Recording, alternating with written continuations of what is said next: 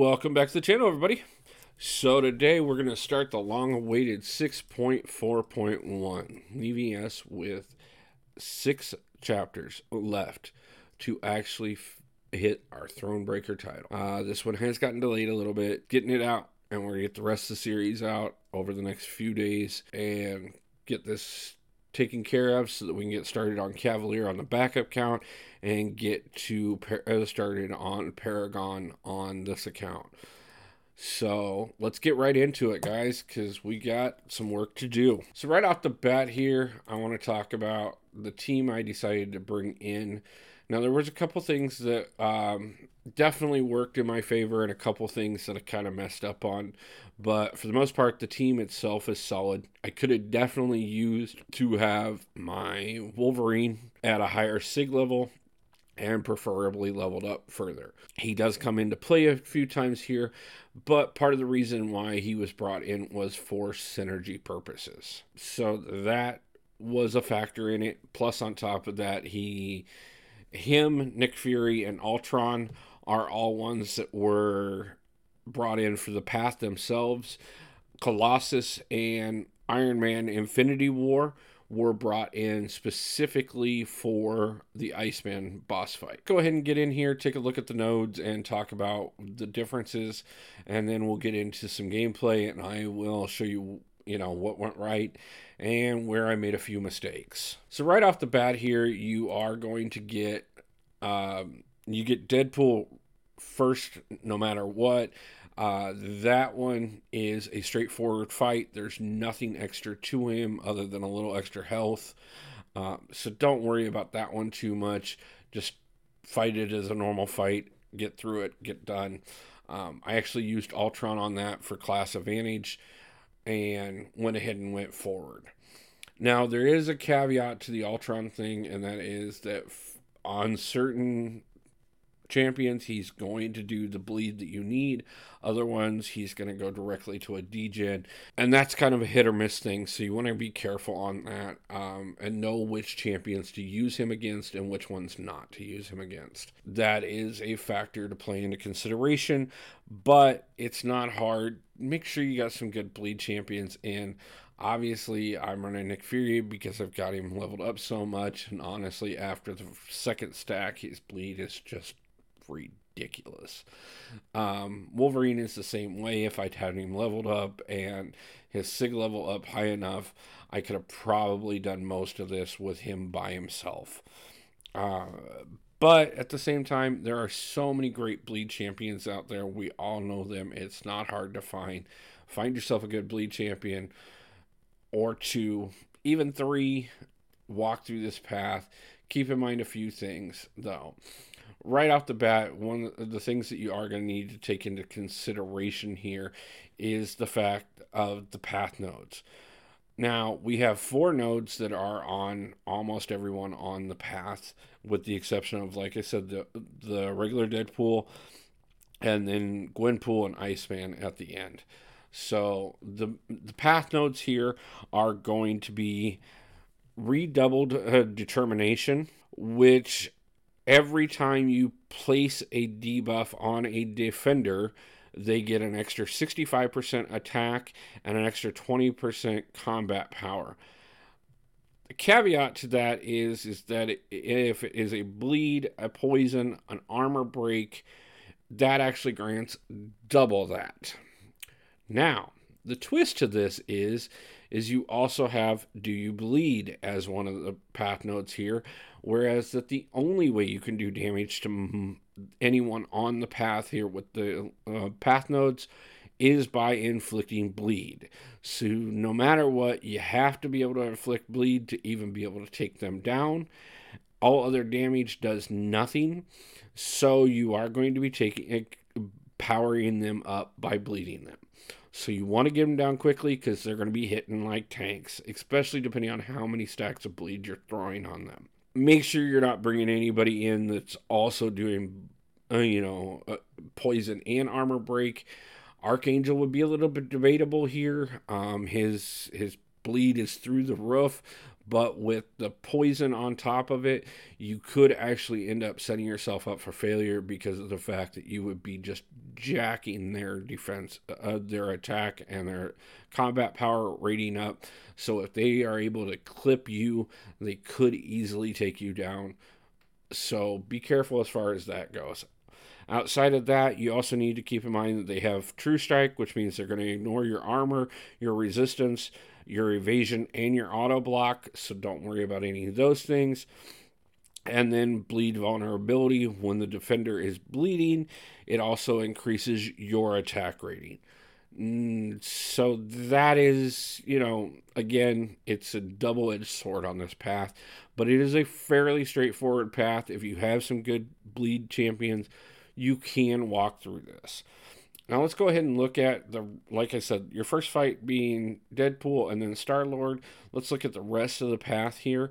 You're going to go up against Carnage, Wasp, Daredevil, Hell's Kitchen, Dr. Ock, Scarlet Witch Classic, Gamora, and then you're going to do Deadpool X-Force. Now, after you get through the Deadpool X-Force fight, you're going to get over to Gwenpool. Now, Gwenpool is where you no longer have to worry about the path nodes, but she does have her own nodes as well. Now, the big ones to worry about here are, first off, she has Soft Guard. On Soft Guard, each time a blocked attack is received, it reduces block proficiency by 6%, all the way up until hitting 80% where it caps out at. So you're going to have to worry about that to a point. But the other thing that you need to keep in mind here is she has Clapback, meaning anytime you inflict a poison, a shock, a bleed, an incinerate, or a plasma debuff to her, it also inflicts them to you as well, whereas you will take 100% of her attack rating as direct damage over a 10-second time period. So keep in mind that, honestly, by the time you get to her, you want to stop using your bleed champions and use somebody else that's just going to be able to go through her a little easier. Preferably somebody who isn't doing poison, shock, bleed, incinerate, or plasma, which is where Colossus would have actually gotten us through this fight fairly simply, and then got him on to the Iceman fight, which is the other one he was brought in for. I will admit, before we even get into this, that I totally overlooked the node on her and continued to use my same strategy that I was using for the path of Ultron, Nick Fury, and Wolverine, meaning that I ended up beating myself up in the process, and that fight is going to take a bit more than it should have. We'll see that a bit more as we get into the video here. Now, finally, after Gwenpool, we're going to come over here to Iceman. Now, Iceman has a couple different things to keep in mind here. Most of his nodes are fairly straightforward, and it's not really that big of a deal. He does have a protection shield, meaning that as long as that protection shield is up, you cannot do more than 4% of his max health off of a single attack. But if any attack were to do more than 4%, after preventing the additional damage, the shield goes down for a time period, and you can actually go ahead and punch into him and do some more damage until the shield comes back up. Keeping that in mind, this can be a little bit of a longer fight because you're doing 1 to 3% of his health at a time. Getting him down is going to take a few minutes, but otherwise it's really not that bad. He is stun immune, so do keep in mind as far as that. You're not going to be able to parry to stun him. You're not going to be able to use your specials to stun him, anything like that. Stun immunity is going to... So don't go with your normal plan of stun, punch, back off, stun, punch, back off. That's not going to work. He also has enhanced energy attacks. Any of his energy attacks do an extra 40% damage on what they normally would.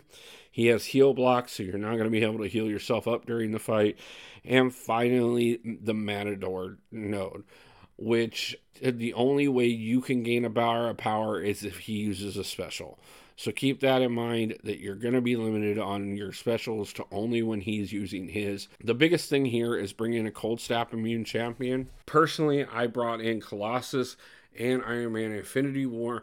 First off, because they're both great Cold Snap Immune champions, but secondly, because of the fact that they are champions that worked with my bleed champions to increase my synergies here. So I was benefiting everybody together. But some of the other champions that you could consider here would be Sabretooth, Corvus, Silver Surfer, Absorbing Man, Annihilist, Human Torch, Mephisto, Emma, or Warlock. Just a few to keep in mind there if you decide that either A, you don't have Colossus or Iron Man Infinity War, or B, you don't have them leveled up and you do happen to have one of those other champions that I just mentioned there. Okay, guys, let's get into this and look at what I did. Like I said, right off the bat here for the standard Deadpool fight, I just went ahead and brought in Ultron. Fairly straightforward fight. Had the class advantage, plus on top of that, I have a little bit of extra buffer with Ultron because, of course, with my Ultron, he is 200 fully awakened. So I do have the I do have the regen at 40% and 25%, which guarantees that even if I should slip up too bad, I'm probably going to just be able to heal back up and walk through him, but it didn't even get down that far. And then we started bringing in Nick Fury. Obviously, like I said, Nick Fury has more bleed than anybody else on my team. So, figured he would be the best one to just go ahead and walk through this. I do have some other great bleed champions. I tried to get through this first fight against Star-Lord without getting to true Nick Fury and almost made it. Was trying to make sure that I could keep him in that LMD for a few fights. And unfortunately, as you saw there right at the end of the Star-Lord fight, he caught me just before he went down. So by the time we got over here to Carnage, still fairly straightforward, but, we were in LMD form. I had to revive for Wasp because I didn't even bother to heal up because, of course, we were going, we were already in true LMD, so we had full advantage here. Came into the Daredevil fight, still not bothering to heal up, which did cost us. So we went ahead and brought in Ultron because, of course, again, another bleed champion. I don't think Ultron's bleeds are nearly as consistent as Nick Fury's are. And they're definitely not as powerful as my 6-star Nick Fury's are in any way, shape, or form. So this fight did take us a little bit longer than, obviously the previous fights leading up to this. But it was still a fairly straightforward fight up until I pushed him a little bit too far and let him get to that special 3. And off the special 3, he was able to take us down. So figured, I don't get to use my Wolverine that much these days because I have so many other champions I need to put the resources into that I haven't been, as much as he is my favorite champion, I have not been able to put the resources into him. But he was able to go ahead and do the work, finish up Daredevil there. But then we tried to go into Doc Ock, and of course with class disadvantage and already being down, he just couldn't do it. So we just went ahead and revived up Nick Fury here, threw a couple of stacks of bleed on him at a time, and as you can see, he just bled out. Scarlet Witch is obviously an interesting fight here because she has so much possibility with that chaos magic that you never know what she's going to inflict upon you, and you might end up getting eaten alive by her before you can get what you need on her. But as you can see here, we were able to go ahead and just finish her off. I continue not to heal up with Nick Fury going into any of these fights because I knew, worst case scenario, we were just going to throw a 20% revive on him and come back in. With Gamora, we got her so close to being down. I figured, let's go ahead and finish her with Wolverine. And then, saw Deadpool, and part of me just instinctively said, Wade, is that you? And went with Wolverine.